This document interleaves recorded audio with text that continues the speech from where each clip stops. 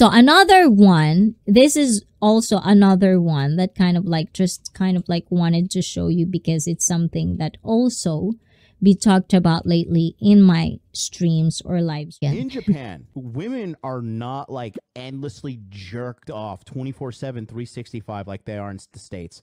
A lot of Japanese girls have low self-esteem. A lot of Japanese girls are unsure of themselves. There's a saying in Japan that says, the nail whose head is sticking out from the rest is the one that attracts the hammer. This is actually like one of the things that actually really true about Japan. In America, everyone wants to achieve individuality, right?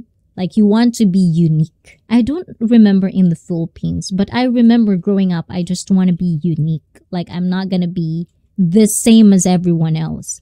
In Japan, it's very different. Everyone wants to achieve being the same as everyone else. He's saying something that is very true. Usually, a lot of Japanese women doesn't want to be seen or get attraction. And it's part of our Japanese culture where we don't really want to bother people. You know, it comes from that. Japanese people are taught not to stand out, especially the women.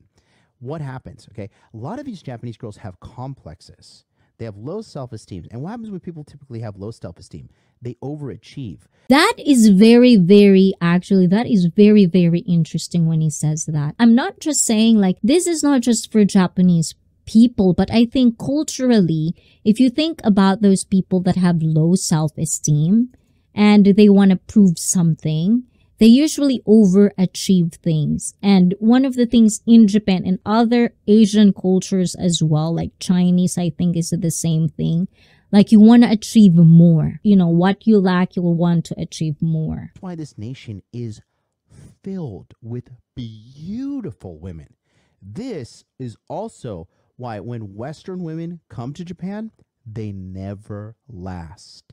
They never last because they have it on easy mode back in their country. I just wonder if that's actually like real. I wonder if one of the things that makes up for a woman's lack of self-confidence is overachieving things. I never really think about it like that. So like having a low self-esteem, but sometimes in Japan, it could be, it's not a trending, but it's kind of like, I don't know how to call it, but there's a behavior in Japan that women would actually play dumb.